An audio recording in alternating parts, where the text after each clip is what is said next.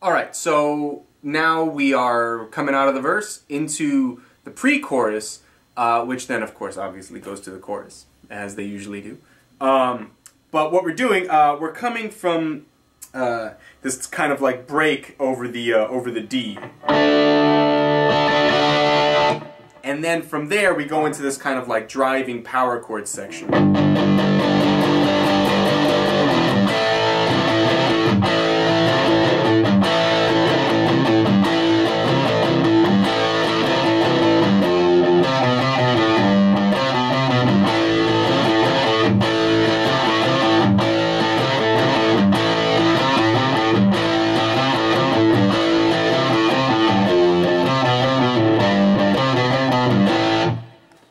That chorus, right? And it's really pretty simple. The build-up, the pre-chorus, you can call the pre-chorus, is just that build-up on the power chord.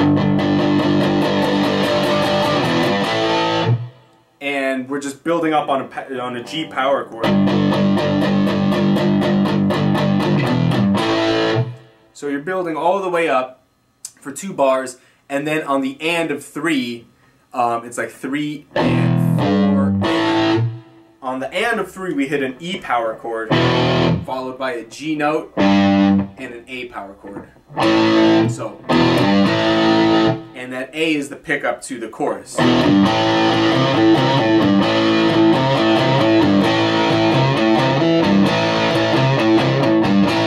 So that pickup is a power chord, and then open A, C with a little bend, A, C, A, G, power chord.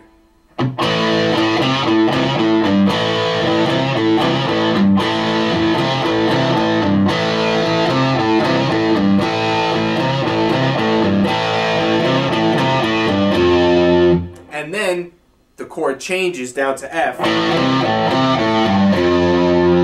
Right there. And we drop down to the 1st fret. And then another F. So there's that pickup F, and then F, and then C, B, C, B, A, G. And then the same thing. C, B, C, B, G, A. And then it repeats. So real slowly, just that second section, that little extra where it goes to the F.